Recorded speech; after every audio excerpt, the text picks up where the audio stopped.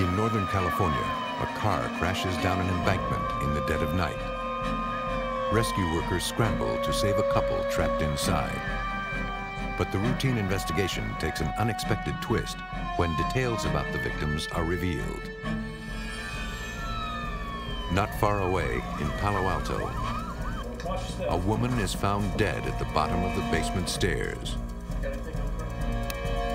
As detectives look into the accident, they begin to question the sequence of events. Sometimes, first impressions mask the truth.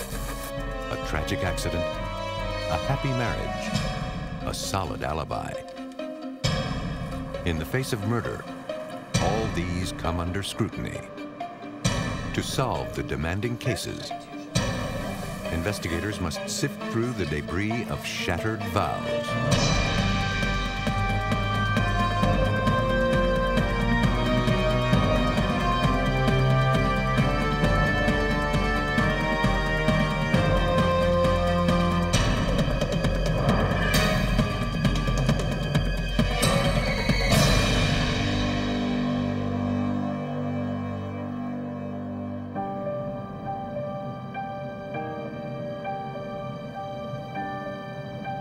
In this episode, some of the names have been changed.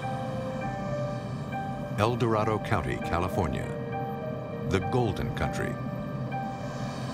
where traffic is light and barely lit roads are the norm. On October 27, 1992, one of those roads offered up a deadly turn. Around 8 p.m., a man driving alone noticed swerving headlights in his rearview mirror and heard a crash. When he looked back, the car was gone. Fearing that someone was seriously injured, he turned around and pulled off to the side of the road.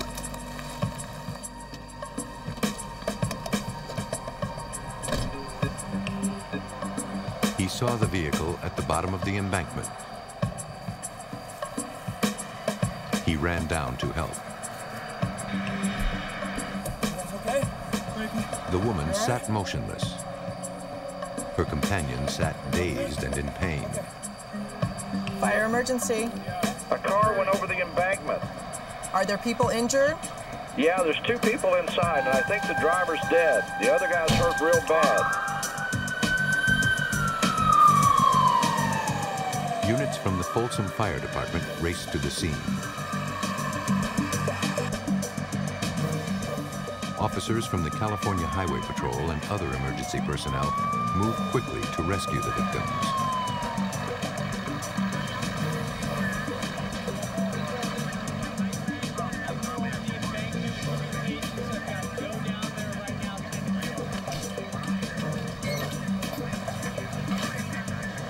Rescue workers carrying equipment helped each other down the steep embankment.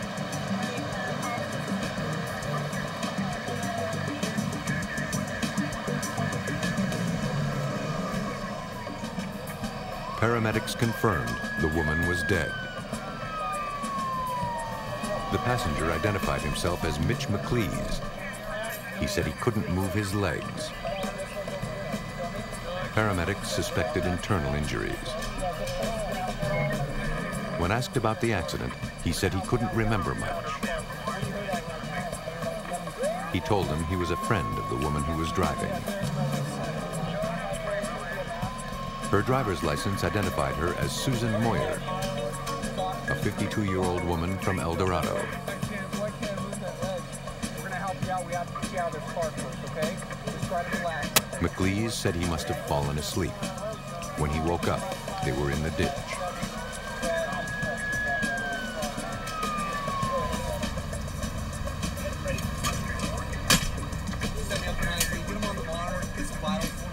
Paramedics rushed the passenger to Sacramento Medical Center for treatment.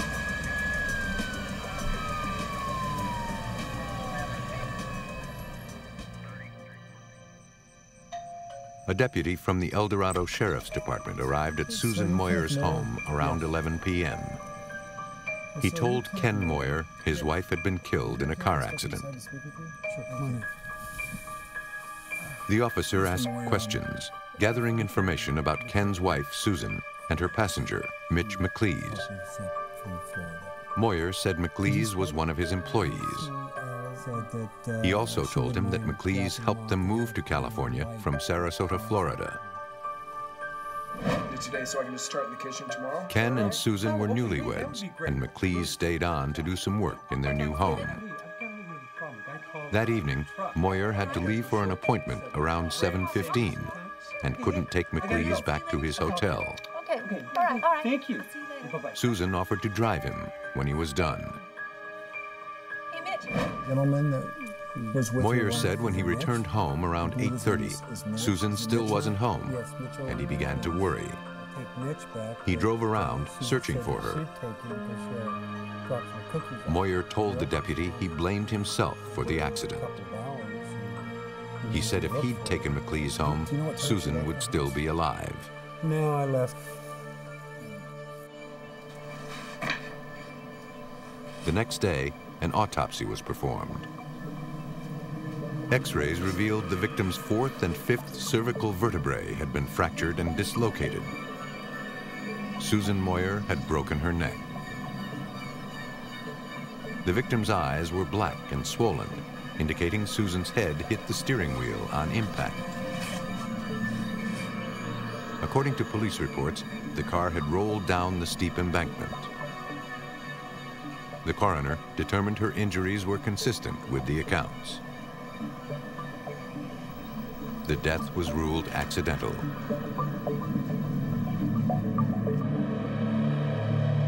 Susan's body was released to her husband. She was cremated and her remains sent to her hometown of Sarasota, Florida, for burial. Police are required to investigate all traffic fatalities and went to the hospital to follow up on passenger Mitch McLeese.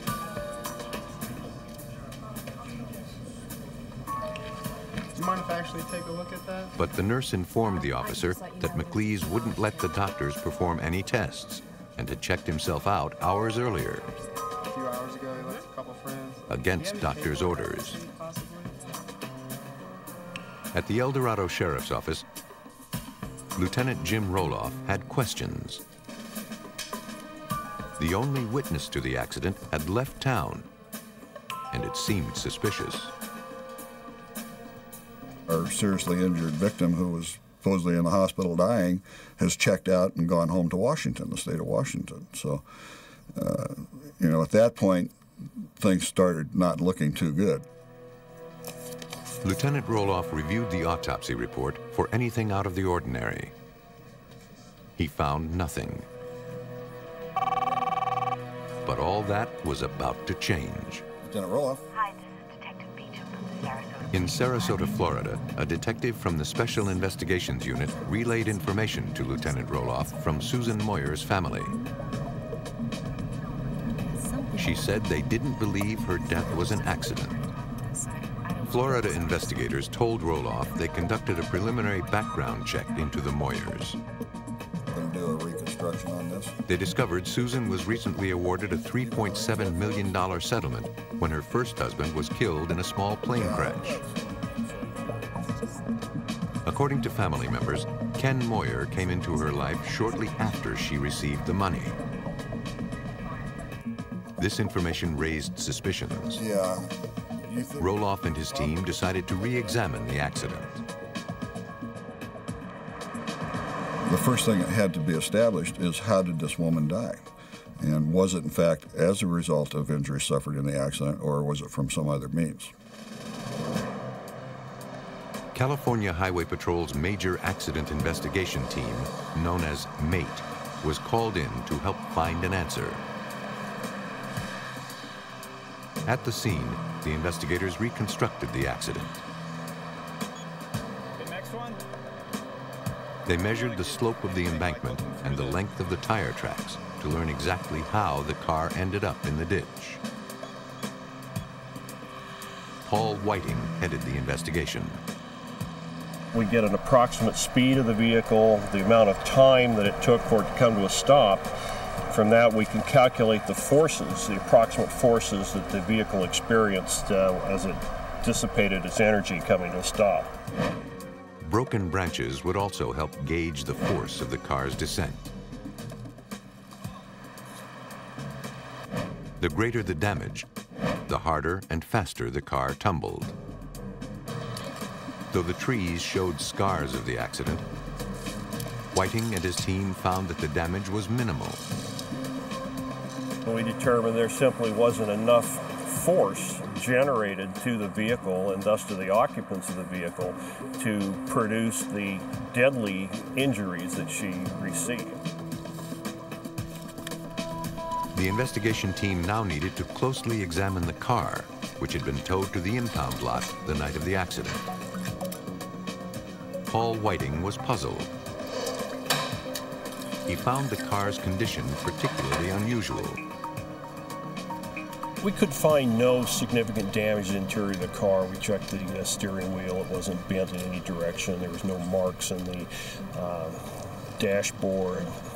The pedals were all intact. There was nothing on the interior of the car that would have suggested a significant human impact with any of those structures. I think that's an interesting thing. This one piece will make 52 layers. Watch on mobile devices or the big screen. All for free. No subscription required. Investigators checked for blood or fibers to determine if Susan Moyer or her passenger had hit the windshield. No evidence was found in the glass. Whiting concluded the glass shattered from the stress of the collision and not because one of the passengers hit their heads on the windshield. The exterior of the car also showed little serious impact. The damage to the left front is the only damage that is significant at all. At the most, it would represent a speed change of 10 miles an hour. Now, the forces in a 10-mile-an-hour speed change would be comparable to backing into a light post from a parked position. So it's not the kind of forces that we would expect to see fractured necks or death-producing injuries from. Whiting and his team found no evidence the car had rolled over or that it was involved in a serious accident.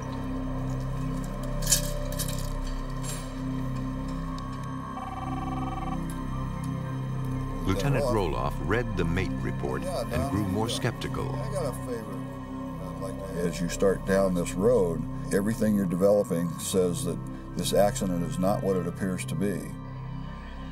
Authorities now believed Susan Moyer's death was not an accident. But proving it would not be easy. Susan's body had been cremated and all physical evidence of her death destroyed. In El Dorado, California, Susan Moyer was found dead at the scene of a car crash. After reconstructing the accident, investigators now believed she was murdered. And they discovered there was a possible motive. Police grew suspicious after they learned the victim's new husband stood to inherit almost $4 million upon her death. Detective Sergeant Hal Lamb of the Homicide Division discussed the mate findings with Lieutenant Jim Roloff. They were telling us that the forces involved in this accident weren't sufficient to cause the broken neck. Because Susan Moyers had been cremated, Detective Sergeant Lamb had to rely on the original autopsy report and details observed at the scene. Fortunately, the night of the accident, we had a sheriff's corner investigator that had gone out and took a series of photographs of Susan inside of the vehicle, and so we had those to work with. The photographs revealed the position of the body, blood patterns on the victim's face, and bruising around the eyes. Armed with this new information, investigators turned to the Sacramento Forensic Services Department and Chief Medical Examiner Gregory Schmunk. He reviewed the reports, photographs, and eyewitness accounts of emergency personnel at the scene. The description that there was bruising around both of the eyes within seconds to minutes after the accident, as described by the paramedic on the scene, would be very unusual. It takes some time for that bruising to occur because the blood has to seep through those soft tissues. That indicated to me that the death had occurred prior to her driving off the road. The photographs also showed dried blood patterns on the victim's face. These blood stains ran down the side of the victim's face toward her ear. But the effects of gravity after the accident should have made the blood drip down the front of her face. The blood pattern on the body was not consistent with the way she was positioned in the vehicle.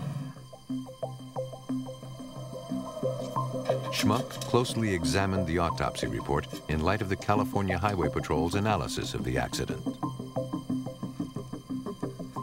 There was a fracture of the mid-neck that was inconsistent with any type of fracture that I'd ever seen in a motor vehicle accident, such as the type that Susan was in. There was no rollover, there was no significant impact. So the location of the fracture was unusual for that type of incident. I'd concluded that the fracture of the neck and therefore the cause of Susan Moyer's death was not due to a motor vehicle accident. Now they needed to find out exactly how this woman died and who wanted her dead. Where's it go, I think? They turned to her husband, Ken Moyer, and the only survivor of the crash, Mitch McLeese. But McLeese had abruptly left town after the accident. And Ken Moyer had returned to his home in Florida, where he owned a sporting goods store. Police spoke to those closest to the couple. They were hoping to find out more about their relationship. Close friend Kyle Dallinger lived nearby. Hey, thanks a lot. Kyle told police Ken Moyer was distraught the day after the accident. Sir, what are you doing? Moyer asked him if he would drive him to the hospital to pick up his friend Mitch McLeese, who was checking out. I must. The neighbor said he saw Ken Moyer hand McLeese a plane ticket. Yeah, I overheard a phone He was call. told Mitch McLeese was not going home, but relocated to a small town outside of Seattle. Did he make any comments to you about this? Given this new information, the police were beginning to uncover a murderous plot.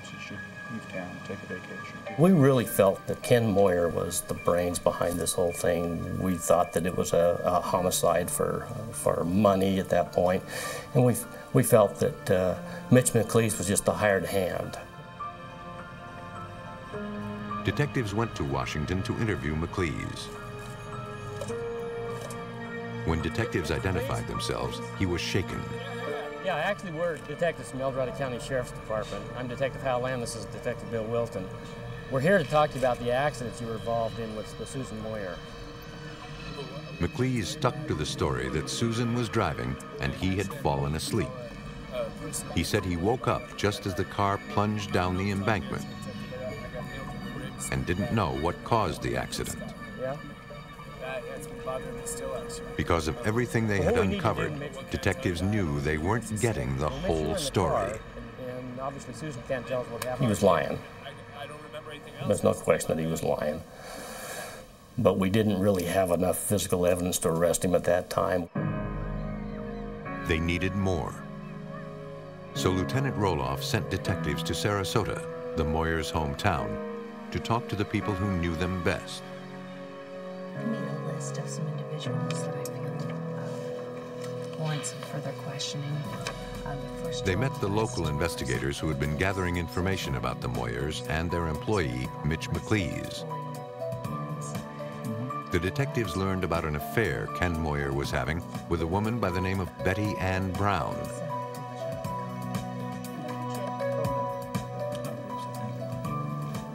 Detectives interviewed Brown. who admitted she'd been seeing Ken for the last 2 years. I know he was very upset. She was shocked when she heard he was getting married. And I'm being interfered. But he assured her that his marriage would not interfere with their relationship. This part's okay? Absolutely. And Ken Moyer kept seeing Betty Ann on a regular basis. Don't you want that? Yeah. Once, I believe. She admitted that they'd had an intimate encounter just before the wedding. The day of the funeral, they had an intimate encounter after the funeral, and she even gave us the location and the time of the motel that she met with him. Detectives began interviewing employees at Ken's sporting goods store. And it seemed as if everyone had a similar story to tell.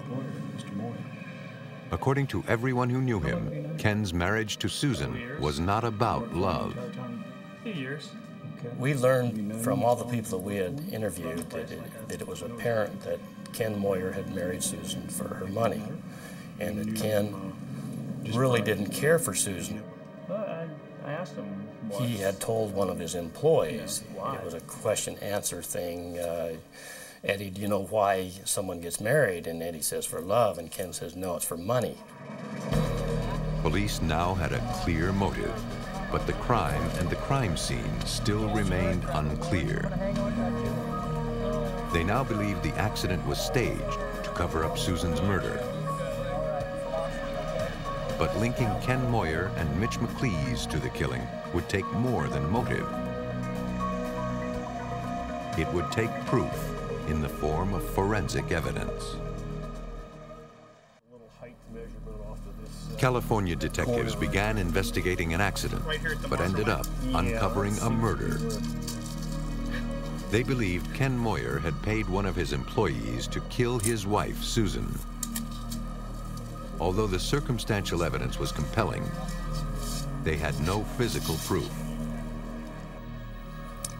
Investigators Lamb and Roloff now believed they knew how Susan had died, but they still had no direct evidence to prove that Moyer or McLeese had killed her. Go over, take a look at it, and see where we want to go from there. Okay. Appreciate it. Thank you. 4 months after the crash, a newspaper article prompted a local handyman to contact police.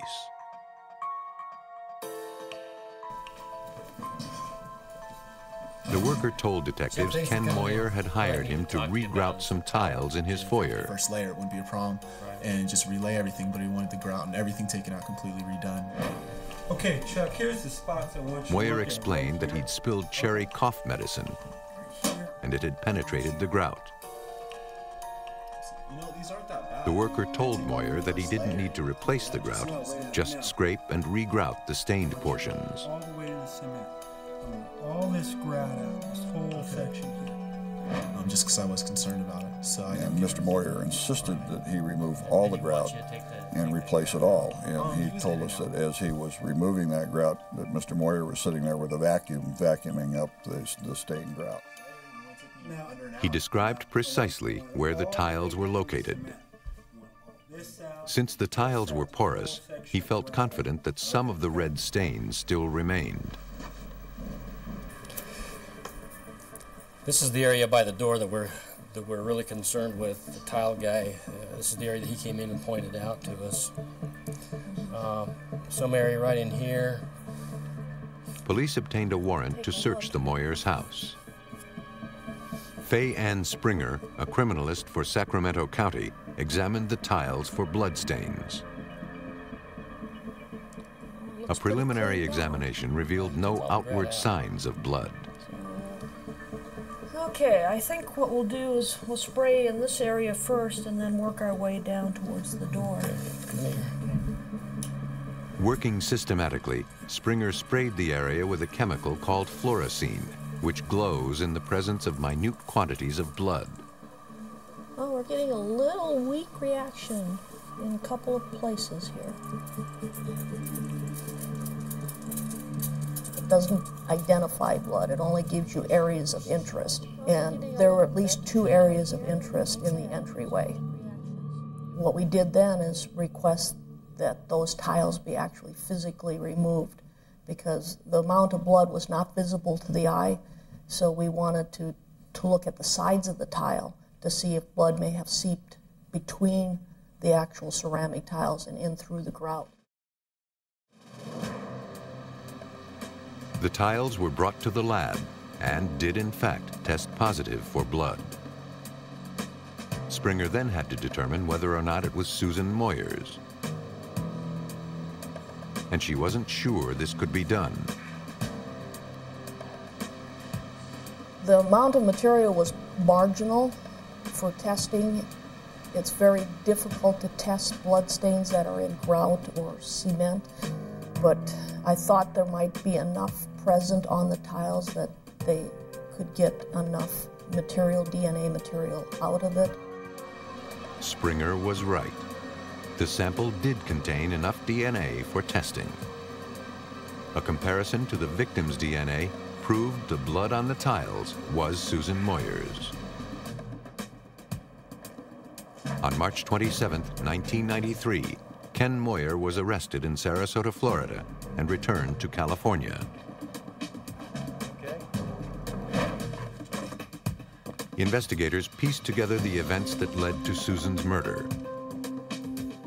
Ken Moyer had courted and married her for money.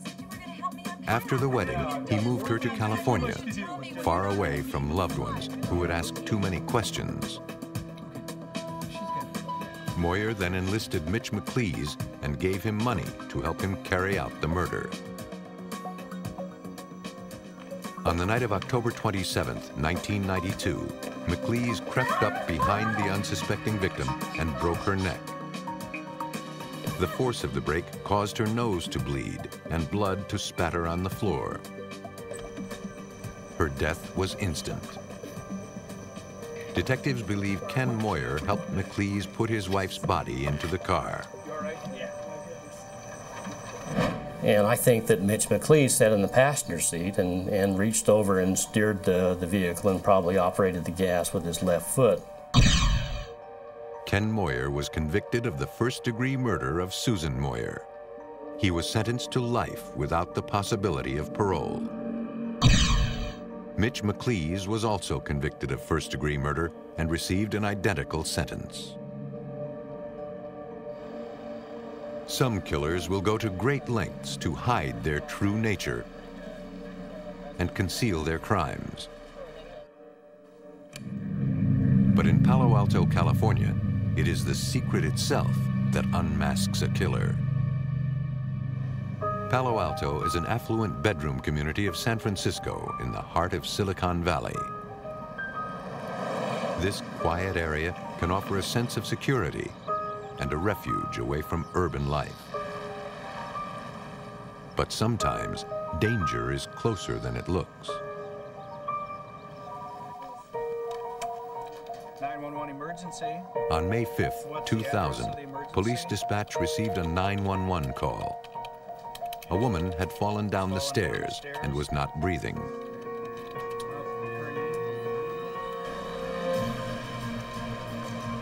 The dispatcher alerted the Palo Alto police and the rescue squad, who raced to the scene. Moments later, police arrived at the residence of Mary Ann and William Slater. Despite all the rescue efforts, it was too late. That's all we got. Mary Ann Slater could not be resuscitated. 251 dispatch.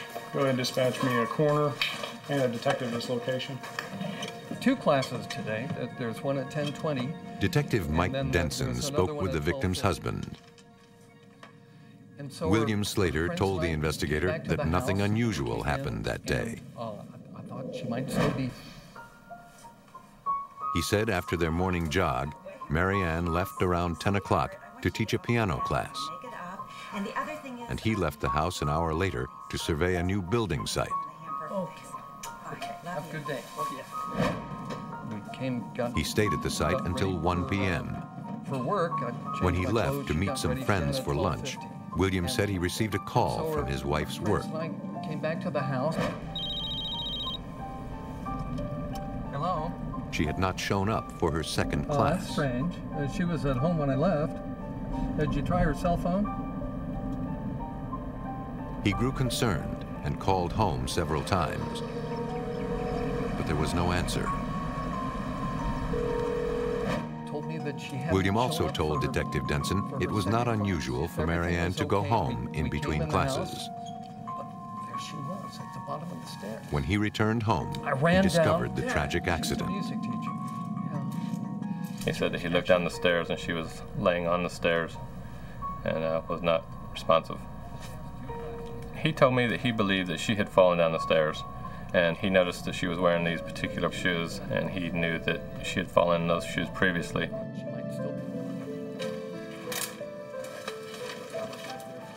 And so he speculated that she was carrying something down the stairs, tripped on the shoes and fell down the stairs.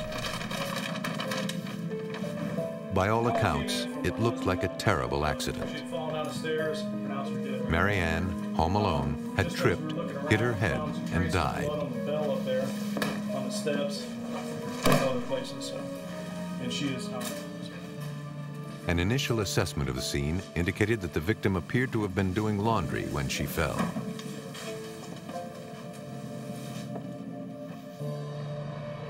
Like all unattended deaths, Marianne Slater's body was sent to the coroner's lab for autopsy.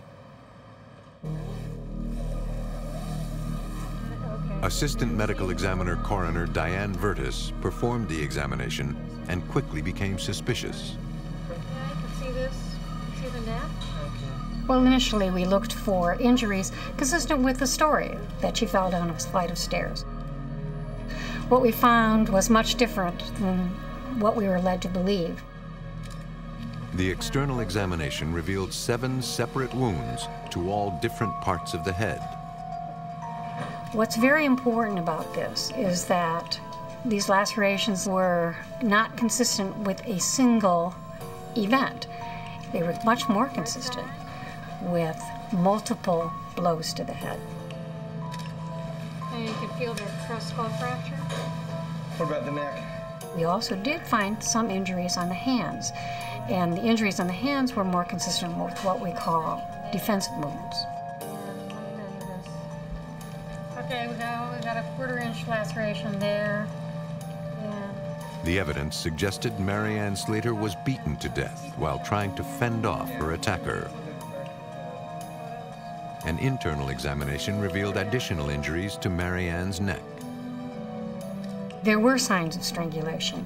This, of course, was completely contrary to a simple fall down the stairs.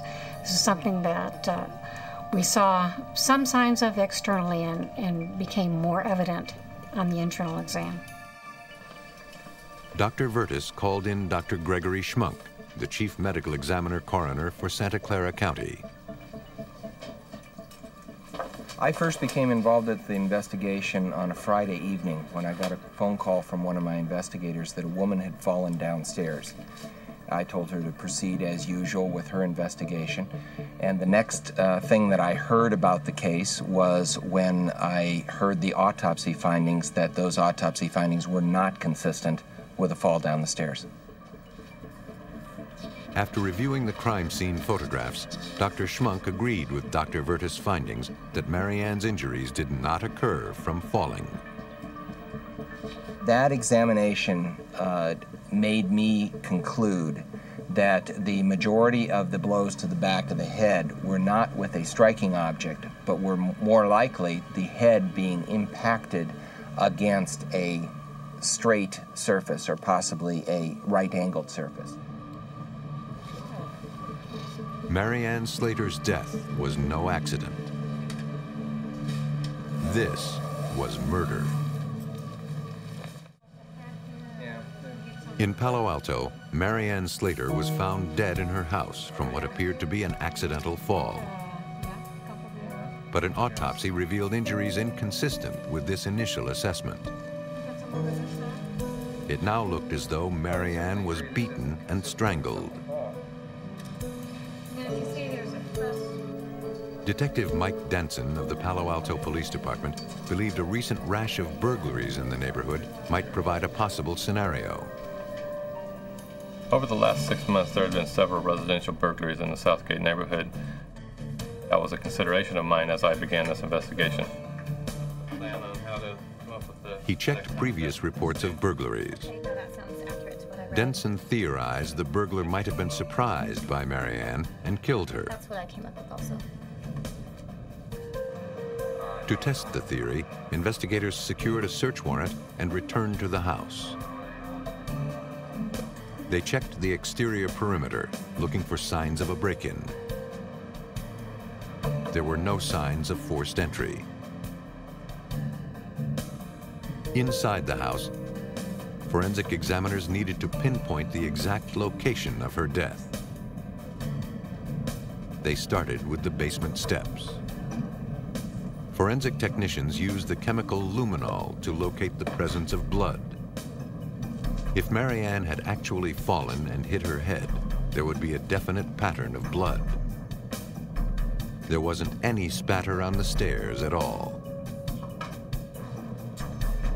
From the basement, they backtracked and examined other parts of the house. Sarge, I didn't see any blood spatter. Since the basement door opened into the kitchen, they began there. We found some blood spatter and some dilute blood stain in the kitchen of the house. I knew at that time that we were going to have to do luminol to bring up a cleaned up crime scene, and so that was our next course of action, was to bring the luminol experts in to spray for luminol and detect blood stain.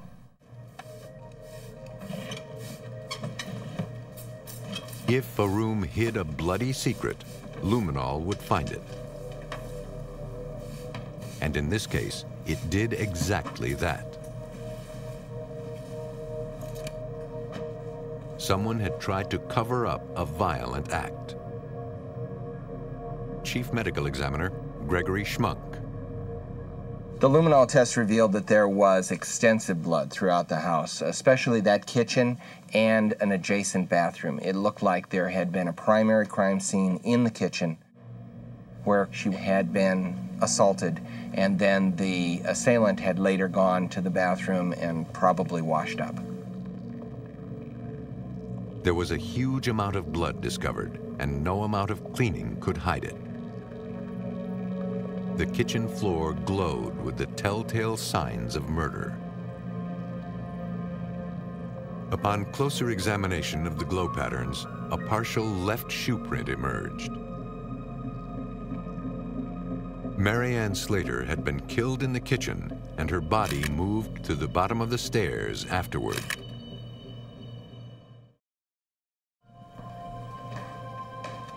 A burglar would have no reason to clean up a crime scene and stage a murder to look like an accident.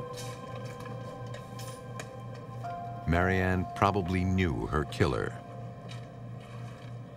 As a matter of routine, police needed to rule out Marianne's husband, William, as a suspect. They first checked his alibi, starting with his phone calls. So I'd like you to photograph each of the calls that were received in this box, collect it, and then collect this address book for me as well. Got it. Thank you. Hoping for anything that might lead to a break in the case, investigators collected the caller ID box from the Slaters' telephone, along with Marianne's address book.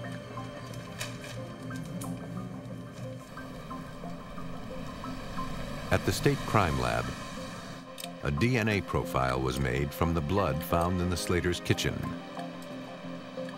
The profile was then compared to DNA extracted from Marianne's body during autopsy. To no one's surprise, they matched. Police canvassed the Slaters' neighborhood to see if anyone had witnessed anything suspicious on the day of the murder. One neighbor told Sergeant Denson that a silver truck blocked the alleyway behind the Slater house around 12:30 that day. It was about noon. She paid particular attention to that vehicle because it was wide enough and the street was narrow enough that it made it uneasy for her to get around it. So she noticed it and made a mental note of it at that time. She couldn't go anywhere for half an hour. Police knew William Slater drove a silver truck. In the house all day? This would indicate that William was actually in the neighborhood at the time of the murder, not at the work site as he had told detectives earlier. An officer searched the construction area for any evidence or anyone who could corroborate William's story. He found nothing. Across the street, the officer noticed a driving range that had a fairly good view of the vacant lot.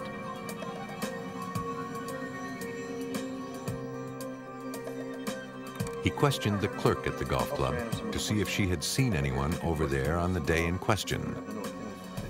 The clerk said that she knew William, and although she was working that afternoon, she hadn't seen him or anyone else there. Detective Denson looked closer at the rest of William's story. The Slaters' caller ID registered a call from Marianne's work and several calls from William's cell phone. Denson tracked the location of the calls. When you turn a cell phone on or hit send to make a call, the cell phone will search for the strongest signal or the closest cell site to put the call through. Since he was telling me he was on 101 at Woodside Road, he theoretically should have been hitting a cell site close to that location. In fact, he was hitting a cell site that was close to his house. It looked as if police could not eliminate William Slater as a murder suspect. His alibi was falling apart. Police believed the man who just a few days ago seemed like the grieving widower Just as we were looking around, was actually a killer. On the bell up there, on the steps. But to prove it, investigators knew they needed to physically link him to the accident. Palo Alto investigators believed William Slater had staged an accident to cover up the murder of his wife. Now they had to prove it. The autopsy revealed that Marianne had been beaten and strangled, and William's alibi had fallen apart. But he didn't appear to have a motive.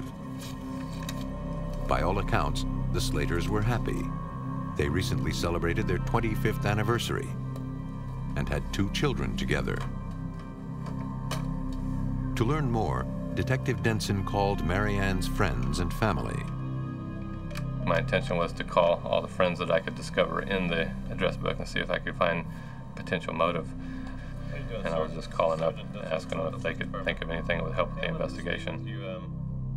And ultimately found a friend that was aware of an affair that had occurred some 20 years ago. Edward Dale had been a friend of Marianne's for most of her life.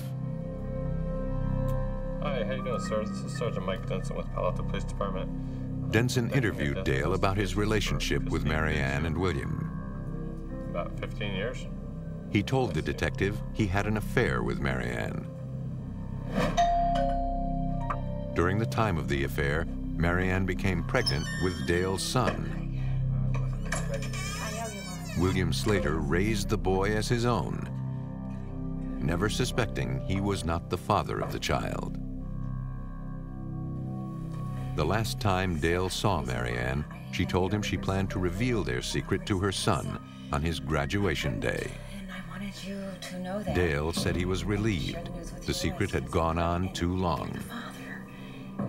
The family secret provided police with a possible motive.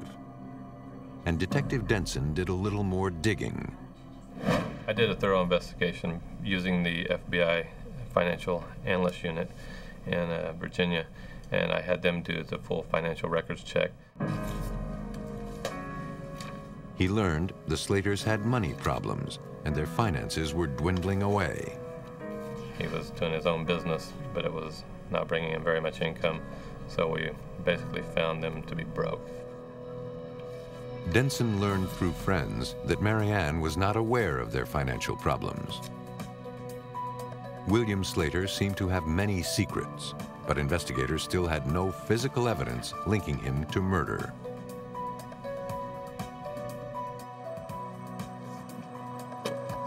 Police obtained a search warrant to examine the vehicle he had been driving the day his wife was killed. The truck was impounded, and forensic technicians scoured the interior for evidence.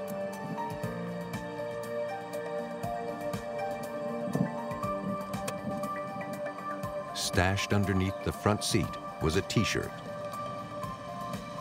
A stain that appeared to be blood was discovered. The shirt was bagged and marked as evidence.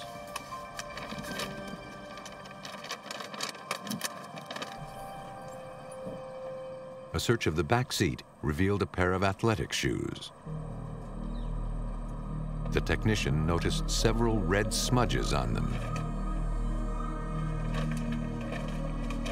The items were sent to the state crime lab for analysis.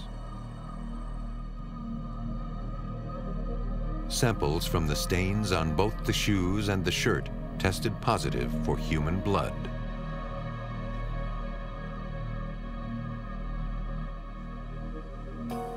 To determine whose blood it was, DNA was extracted from the samples, following careful procedure to avoid contamination of the evidence. A computer-aided comparison was made between the samples and the DNA of the victim, Marianne Slater.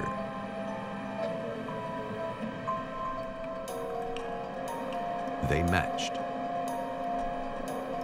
But a small amount of blood might not hold up in court and could possibly be explained away.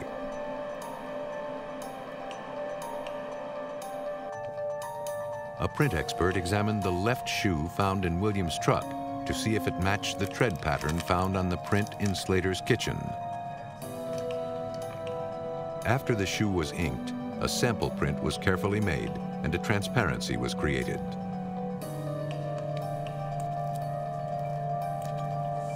A comparison revealed both prints had identical tread and matching wear patterns. The prints were made by the shoes in the truck. It was the break police needed. On May 19, 2000, 2 weeks after the murder of his wife, police arrested William Slater. Although he initially denied any involvement, after several hours of questioning, William confessed to killing his wife. He flew into a rage after his wife revealed her infidelity. At first, he tried to strangle her, but when she fought back, he kicked her to death.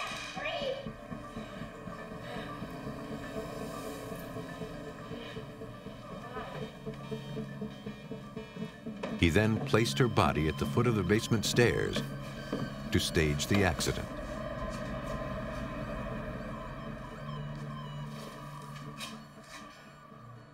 And returned to clean up the blood in the kitchen. His life was shaken to the max, and I believe that he killed her as a result of that. In addition, they were financially unstable at this point, and his whole life was about to change or changing. William Slater was convicted of second-degree murder and sentenced to life in prison. Killers who are closest to their victims often believe they can cover up their crimes and fool investigators. But more often, forensic evidence is discovered, unmasking the deceit and bringing the perpetrators to justice.